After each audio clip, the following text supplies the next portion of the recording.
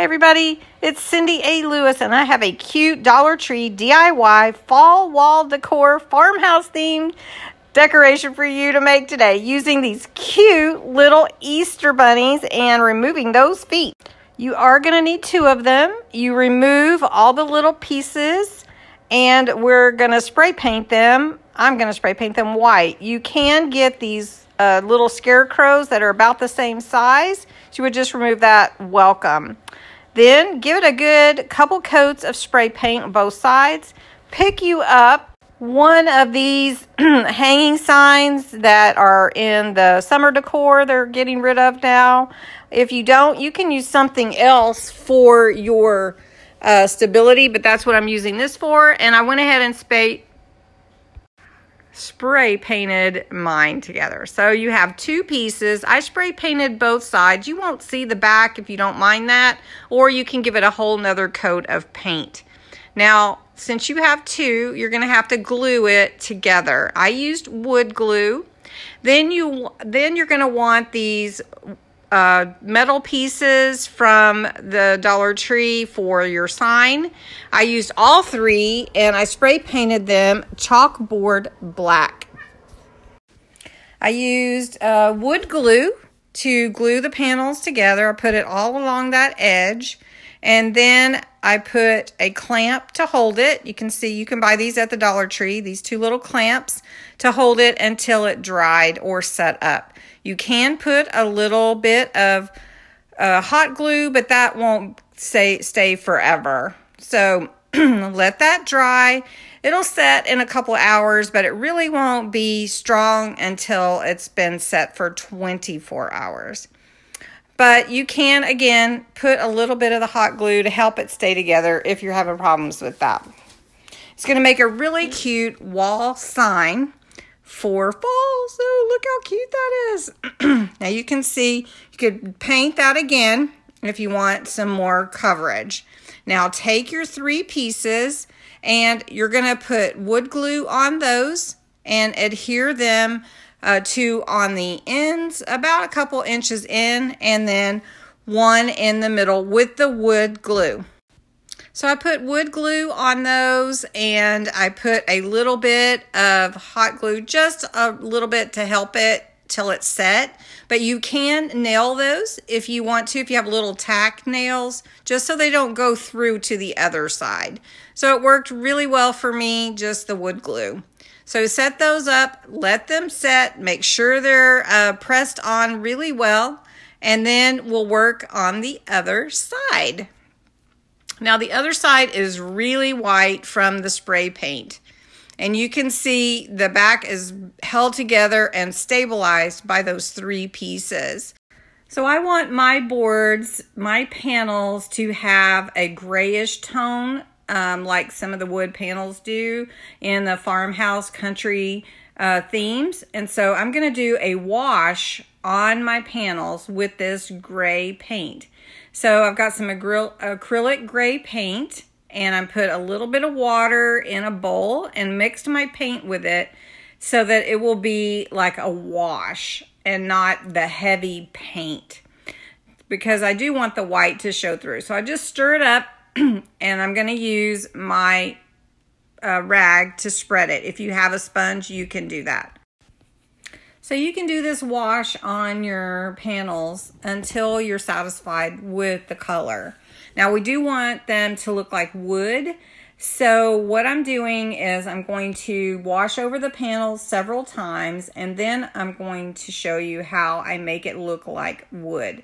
If you're not getting enough color, you can add more, but make sure that you mix it with the water so that it provides that wash look and not like a deep painted look. Next, you'll want a paintbrush, and we're going to dry brush some of the gray onto the boards to make it look like wooden panels. So I just put a little bit, I didn't even push it out on a plate. I just put a little bit on my brush, and then I wipe it on a paper towel or some kind of rag until I get a lot of the paint off, because you can always add more but I don't want it to look like I painted it, if that makes sense. So I'm just going to rub that along the edges and in the centers and on the sides of the panels to make it look like a board. So you can see what I'm doing here, and I'm just going to keep doing that until I like how it looks.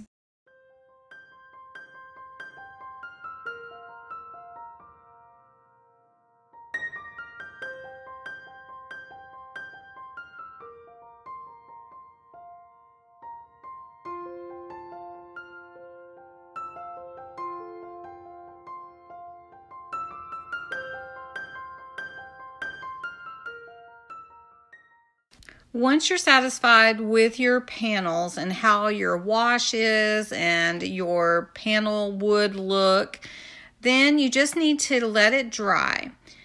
After you let it dry, then you'll take your words, whichever words you want to use. You don't even have to make it fall decoration, but I'm going to use the fall metal words. I really like how it turned out. It's just so cute. Now, one thing I decided to do before I adhere my words on is I took some twine and I actually wrapped it around the edge of the side of the panel, and I'm going to do that on this other side. And I just wrap it around with regular twine 5 times around the side. Now, on the back side, tie your ends together. So I kind of left them in the middle. Tie your ends together, cut it after you've gone around 5 times, double knot that, trim your little knot, and put a little dab of glue to hold it in place. This is on the back side. So you see I'm tying a little knot there, and then I'm going to trim those tails off so that they don't hang on. Sorry, reaching across the screen here to get my glue gun, but I wanted to show you.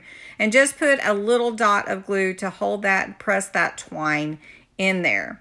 Now, we're going to flip it over, and on the front side, I made 2 little ties to be little knots in the middle of each of the panels. So on the top and on the bottom. Now you can use the leftover from the hangers that you had, or you can just use a little piece of twine. So here I'm just double knotting that, and I'm going to put a little dot of glue. I do trim those tails off. You can do that, or if you don't want to and you like that longer hanging, that's fine too. It's whatever you like, but I just trim mine and then I put a dab of glue to hold it.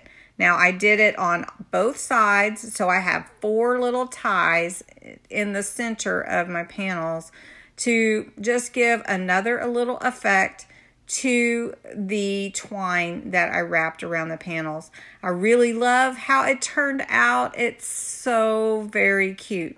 Now you can see I'm going to show you here. I just put the dab of glue and that will hold it in place. You do not need to glue the whole twine. That's not necessary. Now we're seeing it all come together. So we've got both sides with twine and it looks adorable. So I'm going to scoot the camera back a little bit and show you here. Now you have to decide where you want your words. But before we put the words on, let me caution you, however you want to hang this on the wall, you need to take care of that before you put the words on. So I'm going to use some of this Nautical rope that is from the Dollar Tree. So you can see everything but the paint came from the Dollar Tree.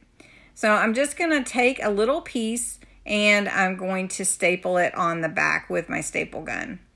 Now, it's time to put the words on. You have to decide how do you want them to look.